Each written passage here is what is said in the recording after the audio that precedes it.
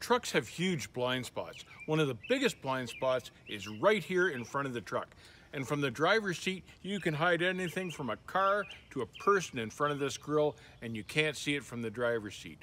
I knew a guy that hopped out of his bunk after having a nap, jumped in the driver's seat, pulled out and went to leave the truck stop. He didn't even get to the exit, and people were chasing at him and waving at him and stuff like this. So he stopped, and what had happened was there was a woman cutting across in front of his truck. He put it into gear and took off and ran over this woman and killed her. He hadn't even known it. He hadn't seen her, he didn't feel her, he killed her just like that.